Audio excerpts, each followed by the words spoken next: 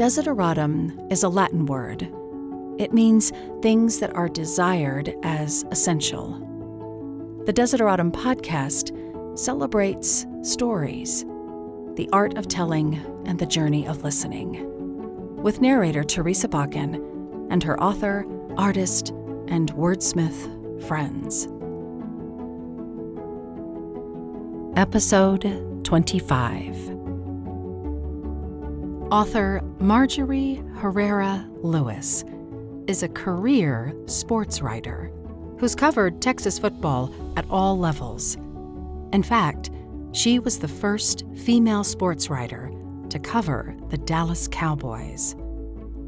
I talked to her on a sunny day about the happy coincidences at this point in her life that led her to write a novel called When the Men Were Gone.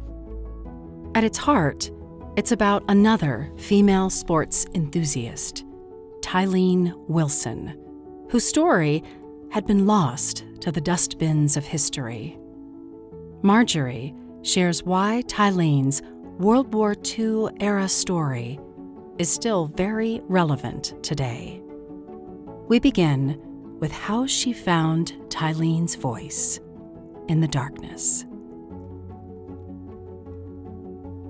I decided to write in the middle of the night because I wanted to take myself back to 1944. And I couldn't do it during the day because there are so many different distractions. So, around midnight, I would sit at my computer at the kitchen table and keep only the kitchen light on and embrace the darkness of the night and just be alone with my story.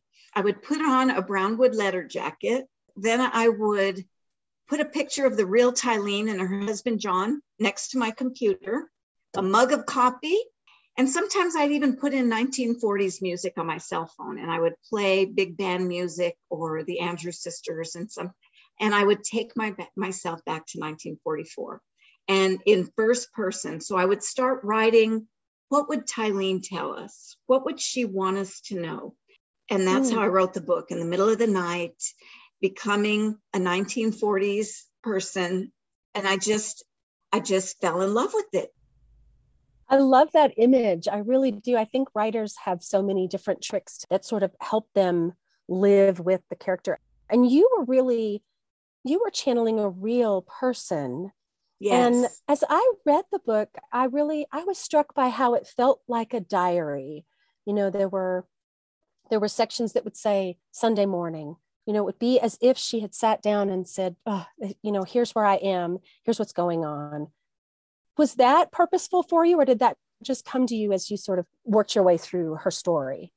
Other than the research that I did beforehand, my desire to make sure that everything I wrote was authentic and that I could sound like the real Tylene. It was so important to me to sound like her. I wanted to use words she would have used. I wanted to have her personality. I didn't want to make her somebody that she wasn't. So all of that was purposeful. But once I started telling the story, it just kind of flowed from my head to the keyboard. And it was a great experience. Well, so tell me how you found her. When did you first hear about Tylene? Why did she become a person that you wanted so dearly and deeply to tell the story? Well, I've been a career sports writer. So, for many years that I don't even want to count, I was covering professional football, college football, high school football, going back throughout my entire career. So I already had a real appreciation for the game. And I was always around football players and football coaches. So one day, 2011, the summer of 2011, my whole life is according to what sport event happened. So the Mavericks had just won the championship. So I know it was 2011. And I had really bad allergies that summer that I'd been fighting for many years, that I just ignored, really doing something about it. And that summer, they were so severe that I went in to get allergy tested. And the nurse that was doing the allergy testing looked at me and saw I was wearing a t-shirt that said the University of Tulsa football, my older daughter's alma mater. And she said, I love football too. Of course, all the women in my family love football because my great aunt was a football coach. And I was just like, what? Now, keep in mind that this nurse and I had crossed paths for something like 26 years. Oh, my. Yeah, because I was going to this allergy doctor for so long. And I asked her, I said, where was this? And she said, Brownwood, Texas. And I'm thinking, Brownwood, you know, anybody that follows high school football in Texas knows that Brownwood has won 7 state championships with a coach by the name of Gordon Wood, and their football stadium's named after him and everything. And so I'm thinking, oh my gosh, wow. And then I asked her when, and she said during World War II. And so by the time I left that appointment, I had asked her dozens and dozens of questions. And then the last one was, can I write a biography about your aunt? Mm-hmm. And she said, yes, that'd be great. So originally I set out to write a biography, but I ended up writing a novel instead. Yeah. How amazing that you knew in those few short minutes of chatting with her that this was a story that you were meant to tell. And it was also, I feel like it was a good thing that I didn't find out about it 26 years earlier, because I had a lot of life experiences over that period of time that helped me to really understand her character more. And so if I had tried to do it 26 years ago, I'm not sure I would have been able to capture the authenticity as closely. So I'm not mad. I'm just disappointed I didn't get to meet Tylene, because if I found out 26 years earlier she was still living, and I would have gotten to meet her, that would have been a thrill. So you were able to interact with her family, and it's kind of hard for me to believe that it wasn't a better known story. So during her lifetime, like when we come to the end of the book, it's really just this window of time of her becoming the coach. And did she gain respect, acknowledgement, notoriety in any way during her lifetime for that achievement, for that first? No, that achievement went into the dustbins of history. And so when I was meeting with some of the superintendents or assistant superintendents and everything, and I see a file of her credentials, and it's got a credential to coach the boys, and you know, all these things, they told me this should have been discovered years and years ago, this was long overdue. And so I'm just grateful that I was able to discover it and bring it to the public. And the reason I wrote a novel instead of a biography is so much of the story had been lost to time. So the only way that I could really memorialize what she had done and give credit to her legacy was to create a story around things that I already knew to be true. Yes, you do a beautiful job of creating these very dimensional characters. Did you completely fictionalize Moose and his experiences, or is he kind of a combination of people? No, I didn't even plan to have Moose. And so I'm just writing. All of a sudden I typed out Moose. I don't know where that name came from, anything. It just came from somewhere into my fingers and onto the keyboard. And so I just created Moose. He's very believable. So he's a war hero. He has returned injured. And the effects of that permeate everything about his life. I wanted the story to be a bigger story than just the journey of the woman who coached the team, which I think is incredible all on its own. But because it was during the war, I wanted to bring aspects of the war into the story. So the story is also a home front story. It's a story of the sacrifices that the country was making, the suffering that people were going through and all. And so I wanted Moose to sort of embody that. And we could see how everything he experienced during the war changed the trajectory of his life.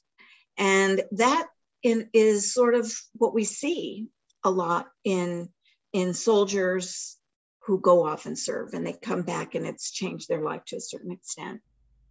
And actually, the story starts in 1942. When, in real life, Tylene started coaching 42. She coached from 42 through 46. But I set the book in 44 because more was happening on the home front by that time. And so I wanted to go into greater depth with how people at home had suffered, people had gone to war, what was happening. Yes, I think the other theme to me is how her motives were a bigger picture. Oh, a much bigger picture. I have little hints without giving away. Yes. I have hints throughout the book that show us, if you're looking at it very closely, you're gonna capture what was one of the reasons. That was a deeply personal reason. Yes. And I didn't want it to be too obvious. Mm-hmm.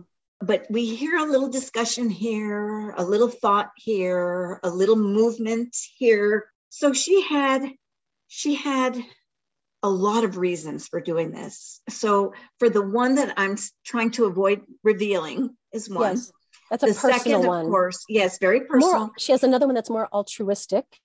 Yes. Another one that's the book really goes into great depth about, because she wants the boys to finish their childhood before they do what men do. Mm-hmm. And then, of course, because football was a father-daughter thing. And that's something she shared with her father that gave her such great joy and really enriched her life and their relationship. It also had an effect on the relationship she had with her husband, John, too. So it's about relationships, too. Football, it was not just about the game. As much as she loved the game, it was about relationships. And that's what football is to a large extent today, too.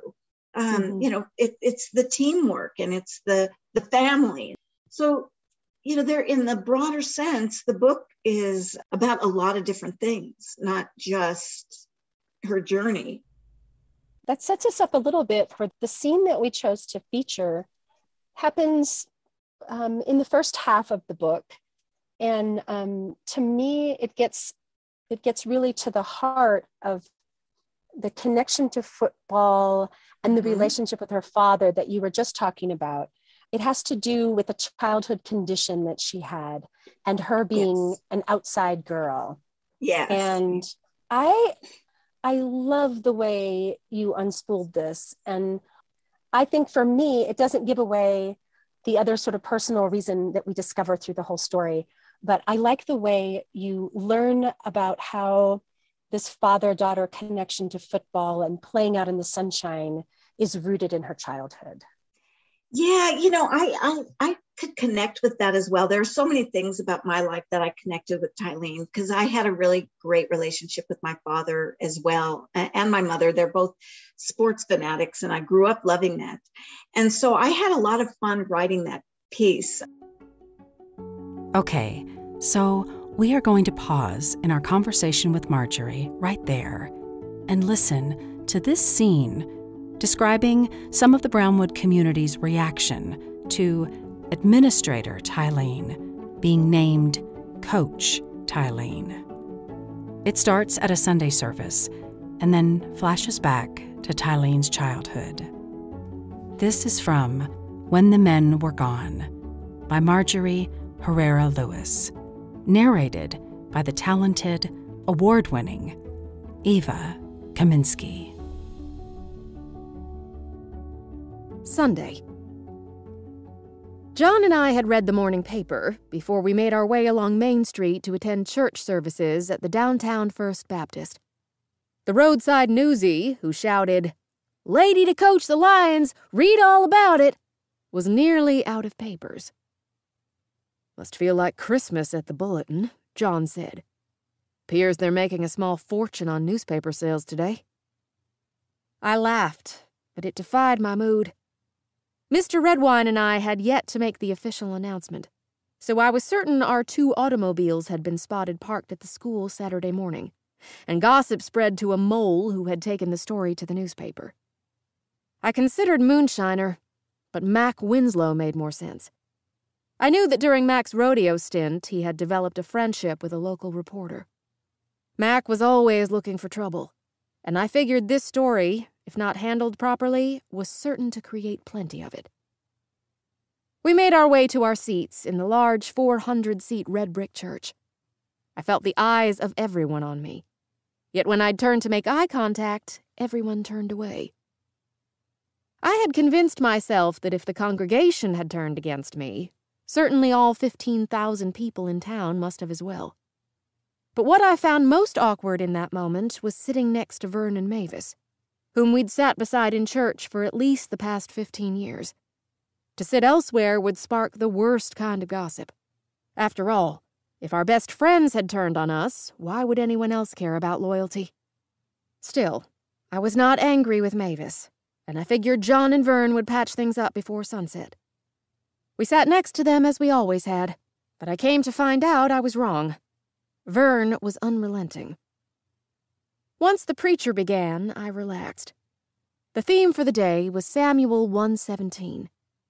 "Life is too short to allow fear to stop you from your destiny," the preacher said. Destiny. I was about 5 years old, playing in the backyard of our old Zephyr home, when I first heard the word. It was spoken by my father. "Embrace your destiny, Tylene." Those words might have been forgotten long ago had it not been a typical day changed on its head when I saw my mother crying. My father and I were standing just beyond the back porch, on a stretch of grass near the clothesline. He had positioned me about 3 feet from him, so he could toss a football to me. He had me rest my elbows on my sides, with my arms extended forward, and my palms facing the sky. My father would then flip the football, its tips pointing outward, into my arms.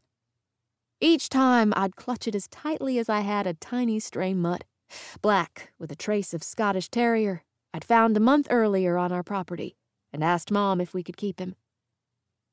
That evening had been unusually pleasant for a Texas summer, perhaps in the mid-'80s. At one point, I asked my father if I could play football as we had a few days earlier, and not just toss the football. He reminded me of my end zone destination, and then he tossed the ball into my waiting arms and watched as I'd dash away from him, headed for a touchdown. I could hear my new little dog scampering behind me, and I was certain that if I slowed down, Frisky would tackle me.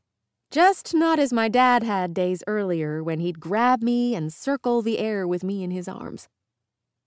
"She's to the 20, 15, 10, 5, touchdown!"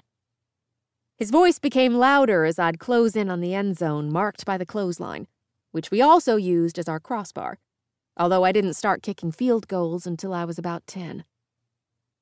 It seemed a typical evening until my mother came to call us to supper. I looked up at the sound of her voice and saw that she had been crying. She turned quickly and returned to the kitchen. I can still hear the sound of the screen door slamming behind her. She had never before let it slam. She'd scold me when I would do that. I ran to my father. "Why is Mom crying?" I asked. I'd never seen my mother cry. I was scared. "What's wrong, Daddy? Why is Mom sad?" My dad smiled, and he answered me so quickly, I had no time to wonder why he'd smile while knowing Mom was crying. "Ever hear of happy tears?" he asked me. "Happy tears?" "Yes, Petunia. Sometimes when people are so happy, they cry." I was confused. Happy tears? What happened that brought on her so-called happy tears? My father handed me the football, and together we walked up to the porch, Frisky trailing us. "Wait here," he said to me. He walked into the house and returned to the porch in a matter of seconds. "Sit down, Petunia," he said. He pulled up a chair and scooted it up close so the two of us were face to face. "You're a big girl now, Tylene, so your mom and I agree it's time to explain her happy tears." I listened intently. "Your mother and I were afraid you might never walk, and especially never run," he said. I was horrified, and apparently he could see it in my eyes. "Probably not the best way to begin," he said. "Let me start over." My father went on to tell me that he and Mom first began to notice a deformation in my legs while I was still an infant. It had become most pronounced in my early toddler years. They were so scared they took me to Fort Worth to see a specialist. A pediatrician, my father said. He gave us the diagnosis. Something called rickets. It affects the bones, makes them soft, if they're not taken care of. But there was a cure. Sunshine. The same light that gave life to our favorite flowers, our petunias. Bessie Lee was born with strong bones, he said of my sister, who was 17 years old at the time and in the house helping Mom with supper. She wasn't premature, born early like you were, so she's fine inside. But you, Petunia, you're our outside girl. Outside girl. I had a role and a reason for it. So over the years, I grew more determined to be as good an outside girl as Bessie Lee had been an inside girl. Bessie Lee could cook, sew, knit, crochet, and keep a house fit for royalty. Although I eventually learned the basics of all 5 of those things, my burning desire at an early age was to become proficient, a specialist, in everything outside, especially football and baseball, my 2 favorites, and the lures my father had used to keep me in the sunshine. In my mind, I replayed with heightened emotion the words of the preacher. Life is too short to allow fear to stop you from your destiny. Those words gave me great strength. Unfortunately, soon thereafter, John and I were reminded that not everyone in town had heard what the preacher had to say. Or, if some perhaps did, they didn't care.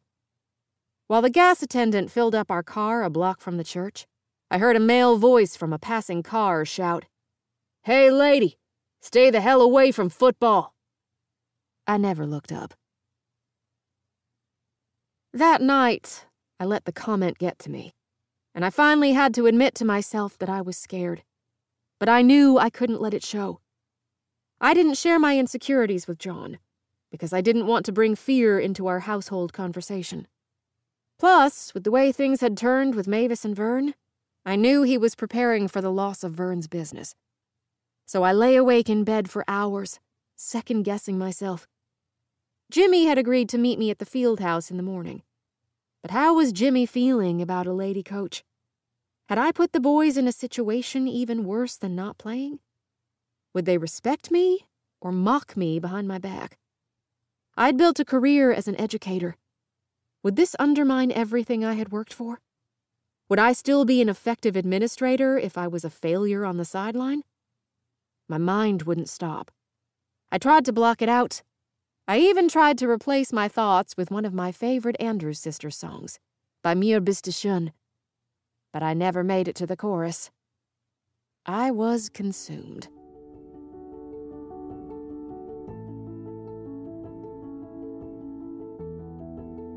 And so I had a lot of fun writing that piece about how they would go off to these games, and he took it upon himself to get her in the sunshine and to create this wonderful connection between the 2 of them.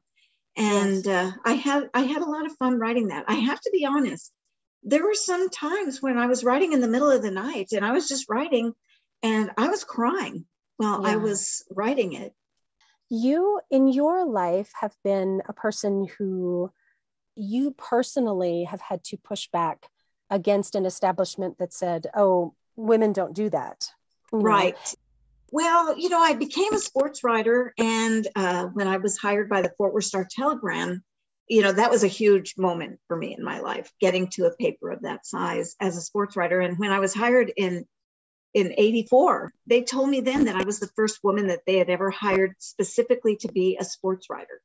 The first day that I was there, my sports editor, he asked me a question. He said, if you're ever on the Dallas Cowboys beat, how would you cover the team? And I had never covered pro football at that point. So I told him, well, I would just cover the team the same way I would college athletes and high school athletes. Yeah, exactly. Just always keep in mind that they're human beings and you want to be honest and fair. And he looked at me and he said, you will never make it in this business. And, I was just like, what? What did I say that was wrong? So I asked him and he said, well, if you're ever covering the Cowboys beat, they don't care how you treat them. They just want you gone. Ask your questions and go away. But 2 years later, a different sports editor took over, and he did put me on the Dallas Cowboys beat. And so I covered the team the way that I said I would. They respected that. So I did have to do some things that were firsts and that were difficult and that breaking new ground, for a female in that area.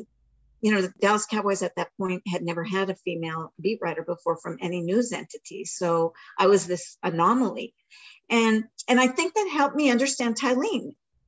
What I could see about at times getting pushback from somebody and at other times gaining acceptance based on my work. And that's a lot of what Tylene experienced, some pushback because of the unknown, the fear of the unknown. And then, of course, once people knew that she was fully capable, things changed. And I saw that in my life. So it's another reason why I had to have life experiences before I could tell her story. Yes, exactly. When people say, how did you get this story? It's pure serendipity, Yes. And I think there's so many instances in our life where we can look and go, oh, if I hadn't met that person or had that conversation, I wouldn't have had this conversation that led to that job that led to, yeah. I go back on those things because I'm thinking I wouldn't have met her if I didn't have allergies. So I'm like, I was a junior in college when I first started having allergies. I still remember being at the doctor's office on campus, and he told me you had allergies, and I was so bummed. But now I go back and I'm thinking, wow, that was the day that I got put on the path to Tylene's story. So it's all good. Yes. You don't even realize sometimes that something has been a gift until you get further down the road and go, oh, people that cross paths with you, you think, what if that person had never crossed my path? Like that person made such a difference. I have two teachers that I looked up after the book came out because I wanted to thank them for what they had done for me. And one was my first grade teacher and one was my senior in high school teacher. And you don't know in those moments what will grow from them. And I want to reach out and tell them thank you. That's such good advice, actually, rather than just internally thinking about it, to take an action and connect back to that person to validate their work. And it feels so good because, my first grade teacher remembered me. And then the senior in high school teacher, she didn't even remember me, but I just filled her in on all the things she had done for me. And we had a great conversation. It was wonderful. I love that. So, making them a part of what we study as women's history, these key figures who took risks, who pushed back. She had a lot of pushback, actually. She did. It was a little scary. Some of the scenes that you wrote felt threatening, felt like she took a personal risk to put herself out there. It just also that she's cooking dinner every night. There's lots of scenes in the book where she is responsible for all the meal prep and getting the food on the table. And I thought that was a nice touch of realism for women of her time. I did want to show that, that she was also a product of her time. And there were certain, gender expectations, but then she stepped outside of those expectations. And when you think of a football field in a small town, that's the largest gathering place for the whole city. And she was the representative. She was more the face of the city than the mayor, because on Friday nights, their whole town's there. And so is the opposing team's, town. And there she is facing the sidelines. So she was very much a product of her era, but then way, way far ahead, as was her husband and her father, because they saw her in a role that was outside of the expectations of a woman in the 40s. Yes, pushing those boundaries. Yes. Things had not changed all that much in terms of women on the football field. A lot of other things, but women on a football field. And yes, I guess, that part of it hadn't occurred to me. Are there women coaching high school football across Texas today? Oh, no. It's extremely rare. You'll see a woman every now and then, 1 out of 1,000, maybe 1 out of 500,000. I don't know. It's very, very rare. And in fact, I was inspired by Tylene, and I became a football coach at a small university in Fort Worth for one season. And when I was interviewed for that, I was told by the reporter that I was the only woman in the country at any level of football to be coaching that year. So in college football. So it is extremely rare. But I think we're sort of on the brink of it changing, because people are realizing that you didn't have to play it to coach it, as long as you're a student of the game. You have really found a beautiful example of a pioneer, of someone who was brave and also very, very ordinary. Like, I think that's the other thing. Yes, that's what I love about it. Yes. That greatness doesn't have a reserved spot. There's no reserved space. Everybody is capable. And I think that that's what she demonstrated. And that's why I want everybody to know. I want everybody to know about Tylene. I really do. I can feel it talking to you. Oh my gosh, yes. And I think one of the things that makes it great, it feels like you unearthed something, that you brought something to light, that was something you felt called to do. So I thank you for it. And I thank you for the story. I think it's beautifully written. Oh, well, thank you.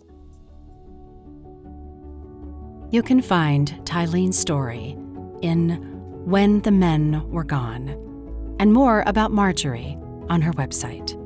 I'll put a link in the show notes. And I'll put a picture of the real-life Tylene Wilson posing with her Brownwood, Texas football team on the Desideratum website. Thank you to author Johnny Bernard for connecting me with Marjorie. And thank you for listening.